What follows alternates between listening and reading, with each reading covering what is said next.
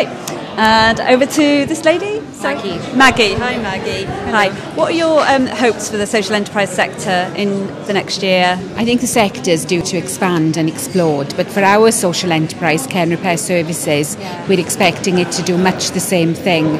It's only started this year.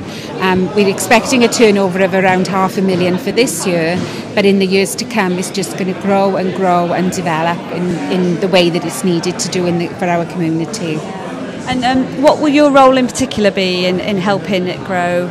I'm a director of care and repair services. We developed it from Swansea Care and Repair. This is a charity. So the care and repair services is a social enterprise. Its profits will come back to us. So I'm really keen on making sure that it is a profitable organisation, and profit is a very good word as far as I'm concerned. And as far as the future and helping it develop is just to really show people that having safe, reliable builders, contractors from within the social enterprise sector is something that's very interesting and exciting for the future.